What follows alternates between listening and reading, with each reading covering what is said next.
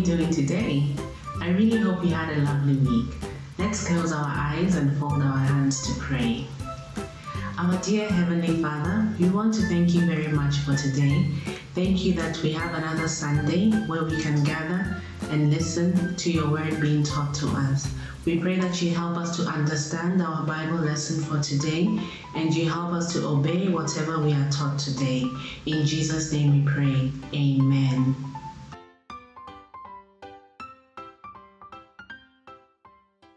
Our song for today reminds us that as children of God, we are all in the Lord's army.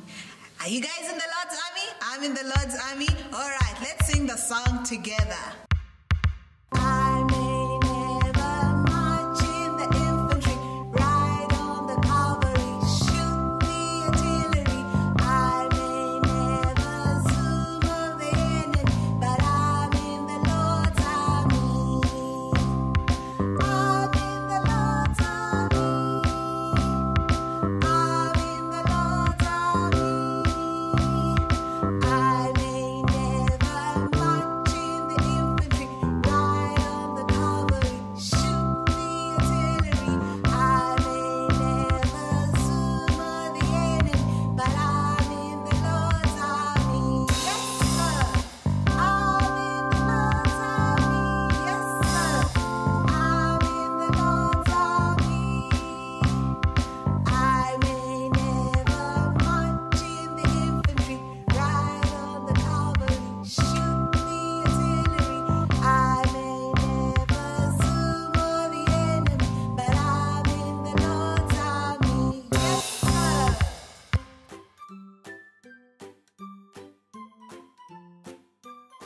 Hello, everybody, and welcome to Good Morning Jerusalem. So, as promised, I have a special and wonderful guest in the studio today, right here and right now. He's done a lot for the people of Judah. He is none other than the son of Asa, King Jehoshaphat. Good morning, everyone, and thank you for having me on the show. Thank you so much for gracing our studio with your wonderful presence. So, we just want to learn a little bit more about you and your leadership style. Were you perhaps inspired by your father, King Asa? Most definitely. My father's been very faithful to God, and he raised me that way, in a godly way. So much so that I decided to destroy the shrines of the god of Asherah and command that my kingdom be taught in the ways of God. That is so awesome. So we've had a lot of people writing into the studio, and they want to know more about your miraculous victory on the battlefield the other day. Your one army coming up against three powerful armies, the armies of the Moabites, the Ammonites, and the Edomites. How did you manage to vanquish them all? Well, I wish I could take all the credit, but I really owe it all to God. I would have led my army straight to their death if I had not first sought the face of God. So I decided to have a national fast. And as we were praying, worshiping God outside God's holy temple, the Spirit of the Lord came down to us. And a prophet, Jehaziel, stood up and said, "This is what the Lord says. Do not be afraid or discouraged by these vast armies, for the battle is not yours, but God's." Wow, that is so awesome. The battle is not yours, but God's. Wow, that is so exciting. And then what happened next? I encouraged the people to trust in God. I told my musicians to put on their most sacred robes and to lead our armies in praise and worship as we marched to the battlefield. There's definitely power in corporate prayer and even corporate praise. So that must have been an amazing sight to see. Better believe it. And who would have thought our praise and worship to God would confuse the three armies and cause them to wipe each other out? By the time we got to the battlefield, they had destroyed each other. This just shows the wonder of the God we serve. Wow, God is indeed powerful. So basically what we can learn from your experience is 1, always seek the face of God first in no matter what challenges you face. 2, we must put our trust in God and do what he says, even when we don't understand it. If he tells us to praise him, we should praise him. If he tells us to wait, we should wait. This is awesome. And lastly, that God always comes through for his children. Wow. Those are amazing lessons to learn. So, folks, you heard it from the horse's mouth right here. But if you want more information about King Jehoshaphat's miraculous victory, please read the second book of Chronicles, chapter 20, 1 to 30. So it's bye from us in the studio.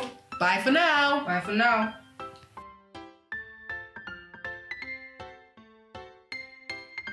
It's now time for us to learn our memory verse. Are you guys ready? Yay! Our verse from today comes from Jeremiah 29 verse 12. So I want you guys to repeat after me. Then you will call upon me. Then you will call upon me. And come and pray to me. And come and pray to me. And I will listen to you. And I will listen to you. Alright, so we're going to say that one more time. Can you tell us where it's from? Jeremiah 29 verse 12. So repeat after me. Then you will call upon me. Then you will call upon me. And come and pray to me. And come and pray to me. And I will listen to you. And I will listen to you. So continue learning the verse and we'll see you guys next week. Bye.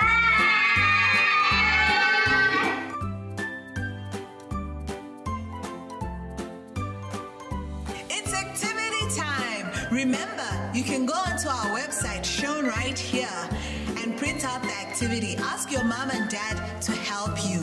So you can color and do the worksheets, and once you're done, you can send them to our contact details shown right here, and we'll have them featured in future episodes.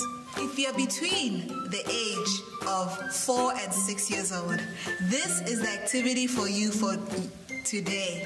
It's about King Jehoshaphat. So you guys can color in the sheet. If you're between the age of 7 and 9 years old, this is the worksheet for you guys today. It has a very cool join the dots at the bottom.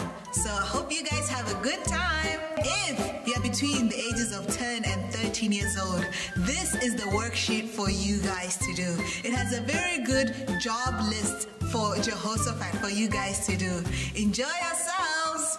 We've now come to the end of our service. See you all next week. Bye! Hi, Sunday School. So let us pray. God, I thank you for helping us this day. I thank you for bringing plants and animals to this world, God. And I ask you, God, to help all those people out there, even though they're rich, even though they're poor.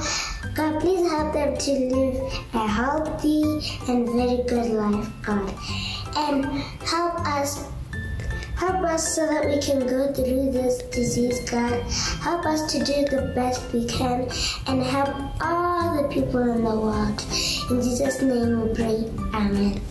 Bye.